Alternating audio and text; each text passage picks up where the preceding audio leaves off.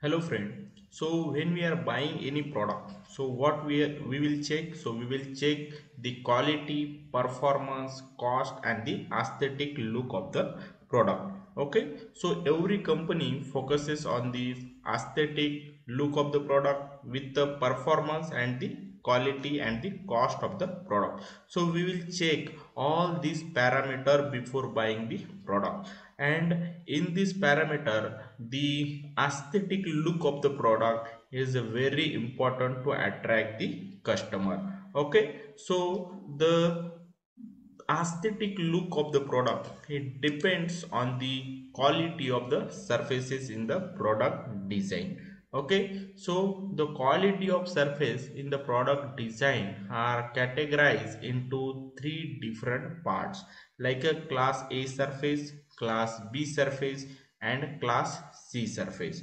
Okay, so this classification of the surfaces are generally based on the visibility, aesthetic importance and the manufacturing requirements. So based on these three parameters, the quality of surfaces are classified. Okay, so let's understand the class A surfaces. Okay, so the class A surfaces are highest quality surfaces and that are directly visible to the customer. Okay, or you can say the outermost surfaces are the class A surfaces that are visible to the customer. Okay, so we can directly see the surfaces and having the so this class A surfaces having the critical for the product aesthetic appearance. So these surfaces are very critical to for the aesthetic point of view. Okay, so it can attract the customer towards the product. Okay, and you may say this is the first impression towards the customer. The class A surfaces gives the first impression toward the customer. Okay, so you can see these all images having the very attractive look and the aesthetics. Okay, so the outermost surfaces are the class A surfaces. Okay, and we need to treat those parts carefully so that we will have the good finishing, we will have the defect free products we need. Okay, so these all means outer geometries are the class A surfaces, and we need the careful attention to manufacture and to have the good surface finishing of the product so that customer should attract toward the product and they can buy the product. And also as a company point of view, we need so that we have the brand images. So to create the brand images we need the class A surfaces and the super finishing of the of that product. Okay, so there are the different requirement for the class A surfaces. So the class A surfaces should be have the highest quality surface. Okay, so it must be visible with no visible defects. Okay, so the class A surfaces are highly polished. Okay, highly polished and smoothness. Okay, and it should have the reflectivity. Okay, so it has the high surface finish and the texture so that the customer will attract towards the product. Okay, and it should have the uniform in the appearance across the entire surface, so uniformity should be there. Okay, and the high dimensional accuracy and fine tolerance, so it is manufactured at very high dimensional accuracy and fine tolerance. Okay, so these are the few requirements for the class A surfaces. And why class A surface is important? So to attract the customer, to create the brand image and to overcome the competitive markets, so we need the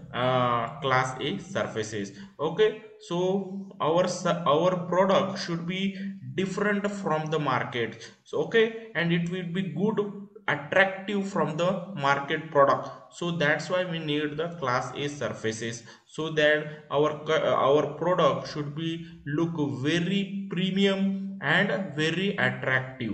Okay, for that purpose we need the class A surface because it is the outermost geometry of the product and it will attract the customer based on the appearance and based on the finishing of the product.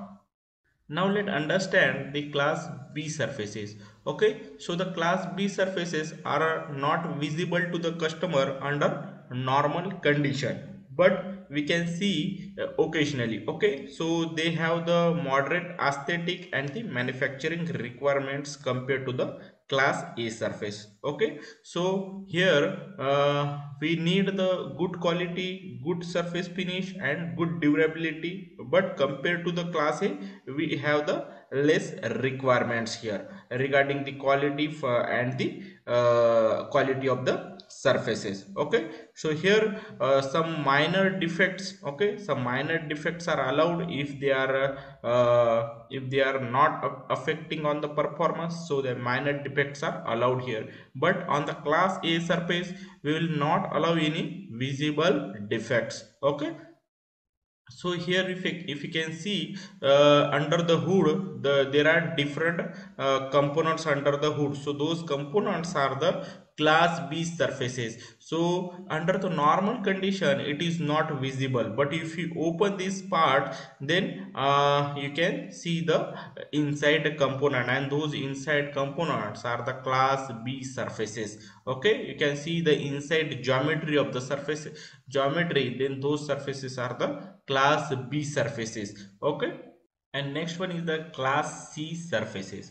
Okay, so the class C surfaces are the tertiary surfaces and that are not visible to the customer. Okay, so these are the internal components of the product. Okay, so the internal component of the product and those surfaces are the class C surfaces. Okay, so these surfaces are focuses on the functionality rather than the aesthetics. Okay, so we generally focuses on the functionality of that part. Okay, not on the aesthetic. Okay, so the aesthetic requirement is not there. So if it is perform well, then it is good.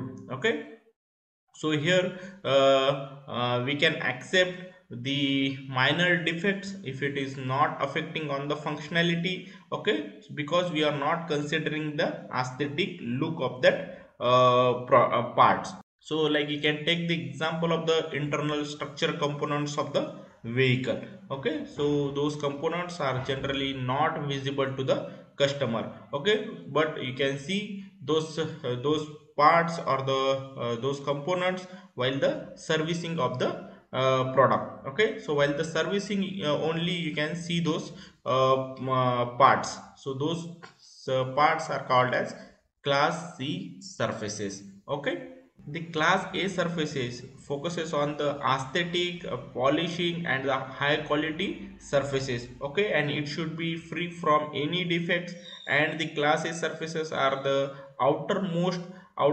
surfaces of the product, and it is generally visible to the customer, directly visible to the customer. Okay, and it will attract the customer toward the product and it will create the brand image of the company. Okay, and class B surfaces are the secondary surfaces, and we can see occasionally. Okay, under normal condition we can't see the class B surfaces, but occasionally we can see it. Okay, so here the modern aesthetic requirements are there. Okay, because occasionally we are seeing. Okay, so modern aesthetic requirement is there for this part. Okay, and here we require the good finish, but compared to class A surface we require the less means moderate surface finish. Okay, so minor defects are allowed if it is not affecting the functionality. Okay, and the class C surfaces are not visible to the customer. Okay, the class C surfaces of the parts generally focuses on the functionality rather than the aesthetic. Okay, so that's it for this video. Thank you for watching. If you like this video, please like, share and subscribe the channel. Okay, thank you for watching. See you in the next video.